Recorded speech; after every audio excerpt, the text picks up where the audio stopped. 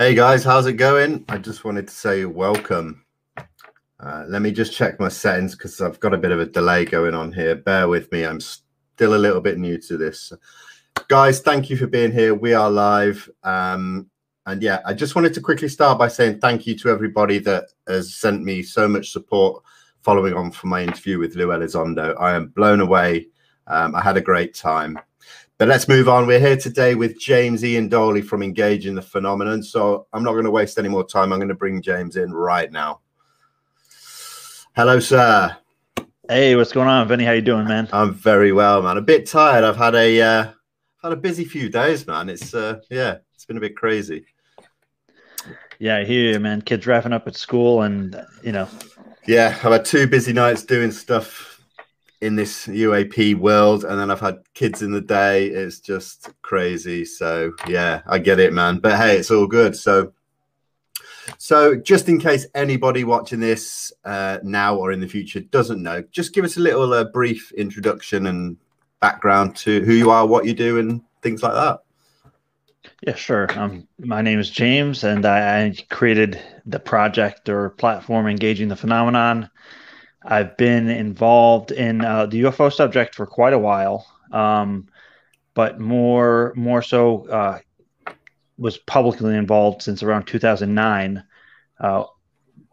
Partially because of my work with CE5, because I had some contact experiences early on, and I had already been doing UFO research and meditation. So I've kind of was always open to this subject and kind of everything that goes with the UFO subject. And I actually created the first social networks for CE5 in 2009. Wow. And at that point, because there wasn't one, right? Yeah. Back then, there was no place you can really go online and talk CE5 with people, except the CSETI forum, which was it sucked basically. It was just outdated. It was outdated, and it wasn't very active. The few people that were on there would, not. It was always like the same, like 3 people participating. Right, I see. And yeah. It's just how it was. And so I created the first CE5 social network groups, and so we can talk with other CE5 people or people involved in contact work from around the country and the United States and the world. And that really took off. And we're able to inform people and get people material so they can get started and start their own working groups and things like that. And so that was a journey within itself. So ever since then, I've been involved in both, I guess, the UFO community and the CE5 community. I guess you could say the communities are somewhat, both have their own niches. Yeah, And definitely. Yeah. For me, it's always been one thing. So engaging the phenomenon is an inclusive approach, which includes UFOs and ufology, nuts and bolts, but it also includes the consciousness and the contact and high strangeness and kind of everything that goes with that. So that's how I ended up here today, right with you. Nice, man. No, that's great. And I mean, you put out some amazing content across your YouTube channel, so many different areas and stuff. And let's just, if it's okay with you, just talk about the CE5 a little bit more, because I've seen the Greer stuff, the documentaries and that in the past, but I am a very nuts and bolts researcher, and so I've purposely made it my mission these last few weeks to try and speak to people or just look into that area of the subject a bit more, because it is talked about a lot more these days, and I don't want to be left behind. So where's a good place to start? I mean, other than the obvious with sort of Greer's documentaries, where would someone go next? Okay, well, I want to first say, CE5, the terminology has become a taboo within a tabooed subject, right? Oh, yes. And it's the elephant in the room. It's Dr. Stephen Greer, his personality and his affinity to burn every bridge he touches, for better or worse. That's just his personality. Yeah. And anybody that knows him closely will tell you the same thing. Just if you look at his team, most of them are always new people, because all the old ones left. And again, he has done an incredible job kind of spreading the awareness. You Mm, have this dichotomy, right? Because you have two sides of the spectrum where he has completely like put CE5 on the map, love it or hate it. yeah, yeah, Like people know, right? Where, 20, 30 years ago, when he created the CE5 terminology, it was not really known. There yeah, were not people at all. doing field work, but the most active group of people doing contact work was Mission Rama in the 1970s, and that was in Lima, Peru, in South America. And they were doing a lot of contact work there, but the UFO community and ufologists weren't doing that kind of same work, Yeah, especially to the yeah. extent they were back in those days. And wasn't there So some quite famous photographs from those days as well, back in Lima, Peru? yeah, they have. I mean, they have a lot of photographs. Some of them are controversial. Some of them have been Right. debunked, Okay. but they certainly have some good footage. And they had local media in the 1970s and 80s and 90s come. The Yeah. idea was that the media was invited, and they said, listen, on at this day, at this time, at this location, there's going to be a sighting, because Mission Rama would do their version of contact. And again, which C5 is, it's just a term, right? You Yeah. take a step back, the larger picture is contact. Of So course. CE5 is just a simplified, updated, rebranded term to kind of define a subsection of contact. But so, again, they would have these, what Mission Rama in the 1970s were called programmed sightings. So, somebody in the group called the antenna usually was like the designated info person. So like they would be the one receiving the information. They were like the intuitive, I guess you could say. Right. Okay. And usually one group had one or two antennas. They were like highly sensitive people to contact. And that's just how Rama ran. Some people don't like that because it's kind of hard, like a hierarchy in a sense. So I understand that. But the media would come, or and these people said, the event's going to be at this time, and sure enough, there were sightings at like the day, time, and location. So Wow. um, So yeah, that but is.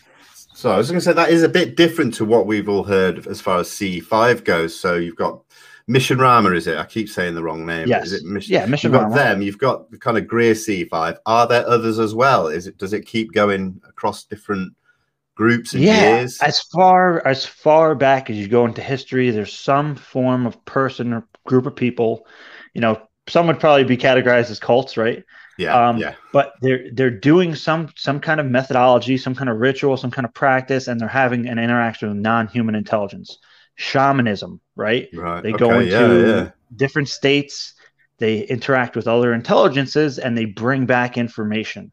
And some of the shamans, they say, they're sky people, or their sky family. Right. So it's even pointing to like the ET hypothesis in some ways. Yes. And again, yeah, you have John D, who was doing Enochian magic, and he was the original 007 for the Right. Queen. Yeah. I've That's where heard that came that. from. Yeah. Yeah. He was doing some kind of thing. There was another gentleman in the early 1900s named Nicholas Roerich, and he was Okay. actually a Russian guy, and he was doing these kind of meditation Eastern practices, and claiming to have interactions. If you look at his paintings, I think one of the paintings has a UFO, and he Wow. claimed to be in contact. So really CE5 is like the new branded kind of version of whatever we can point to, which is, again, in the bigger picture, is just contact. Yeah. Dr. Alan Hynek and Jacques Vallée, even though dare not mention any Greer's name in front of any of these people. Really? Is it that bad now? Yeah, yes.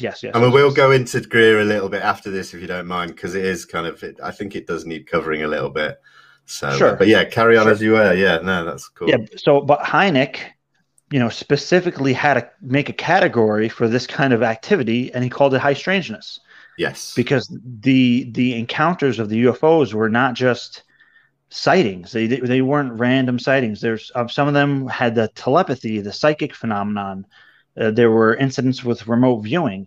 There were an insane, and I've experienced a lot of this stuff myself, an insane level of synchronicities that just do not make any sense whatsoever. I mean, it's just absurd. And, Jacques Vallée has pointed to that. Some of the absurdity of the things that go on during contact is just, the intelligence somehow is organizing in that way. There's no other really good explanation for things like that. That's awesome, man. Seriously, yeah. I mean, it's funny how it's all interlinked and connected, isn't it? And that's what really gets me. And that's why I felt I needed to learn a bit more, just to not be switched off to certain aspects of it. But and if go on, yeah. And I was gonna say, if you want to get into like a deep dive, because there's so many directions you can go. And for me, CE5, and again, I almost want to use a new term now, just because it needs a reset. Yes. Unfortunately, and I think there's a better way to do it. Even though I think that Greer's original message, I think he had a great vision, and I think that things happened along the way, and people get lost sometimes. Yeah. But again, the original vision and kind of idea behind CE5, I think was great. But now I think it's time to evolve it now. Definitely, I agree. And and again, it would not evolve under one person like me or whoever, but as the whole community. It has to be an organic growth where something new comes out of all this. Yeah. So I'm hoping to see something like that. It's needed as well. It feels like we are just about to change again with this UAPTF report. Whether it comes, whether it doesn't, whatever happens beyond that is still going to keep going up. I think contact, I will try not to call it CE5 as much. It needs to evolve alongside this freight train that we're riding at the moment. So yeah, completely agree, man. Yeah, in the same way that ufology needs to. It's like people say the old guard, the new guard. It's kind of like, everything, the whole thing needs to just be reborn. Yeah. It's like a new day and age, really. Absolutely. And I don't mean that in like the age of Aquarius kind of way, even though some people talk about that. But seriously, it's the 21st century. We need, and things are changing so fast, and we gotta adapt to those changes. Yeah. And kind of revise everything based on new information. And but getting to the consciousness thing, just if you want to take a deep dive into that, I have a friend named Exo Academian, and he runs one of the coolest podcasts on UFOs and consciousness called The Point of Convergence. Wow. So I would say definitely check out his stuff, because he goes into everything from consciousness, psychic phenomenon, near-death experiences, contact, and kind of everything that. And again, he calls it the point of convergence because it's, you have all these different things, UFOs and the psychic phenomenon, near-death experiences, and they all kind of meet at this point. Right. Which, makes sense. Which is consciousness, for, and I know some people are still maybe a little, deterred by that terminology, but I think most people kind of like, especially in our generation, like they get it, it's not absolutely like, there's a lot of curiosity there. And carry on that point, I actually do follow Exo Academian on Twitter, but I've not looked into his podcast yet, so I definitely will go and check that out. So I appreciate the recommendation. So let's jump on to Greer, because I just want to get it out, because something that I found is I've been a fan of Greer for a long time going back, and then over these last 3-4 years, seeing everything that's going on and the word behind the scenes, that he really he's frowned upon a bit these days. I think you're probably in a better position to talk about what happened than I am. So I'd love to hear your point of view, man. Yeah. And it's because every time I go live on Instagram and stuff, some of the first comments every time are Greer, talk about Greer. And I've had a little bit of enough of trying to explain it. So I'd rather somebody with a bit more knowledge gives it a go. Yeah, I mean, honestly, I don't think people really want to know, because if people knew everything, I think they would be very upset. And I'm saying that completely honestly, and as somebody who had tremendous respect for Dr. Greer over the years, there's just a lot that people don't know, um, that would probably change their minds. I mean, and I get it. He had kind of spearheaded an entire effort, Yeah, and it changed everything. It really did. I don't know if there would have been a To the Stars Academy without the Disclosure Project. yeah, And so much has happened back starting in the '90s that is, we're just seeing the fruits of all that now. yeah. In the past few years, again, this is a momentum building that became a waterfall that freaking just broke everything. And it's because of those, because John Podesta, we see him in the media now. Indeed, He yeah, was, yeah. So he got involved when the Clintons did, and Lawrence Rockefeller, because of Dr. Greer's work back then, called Project Starlight, which became the Disclosure Project. sure. Um, so I mean, what do you do with this, right? It's like he's done some incredible work, but even back then, like if you go look back at some of the old Disclosure Project witness testimony videos, Yeah. like you can hear and listen. Sometimes you see her hair, but Leslie Kean was involved with that, and she won't mention it. She won't talk about it. And I Wow. hope she's not upset that I say this. But she did some of those interviews, and James Fox was involved a little back then, and Ed Mitchell, of course, we know that he was involved, and he burned them.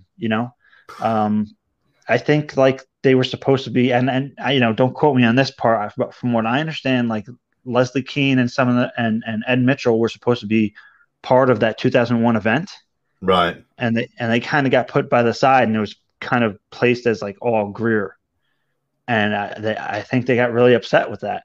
And if you look at Leslie Kean's book, Yeah. which is one of the best books on UFOs ever written, um, the UFOs generals go on the record.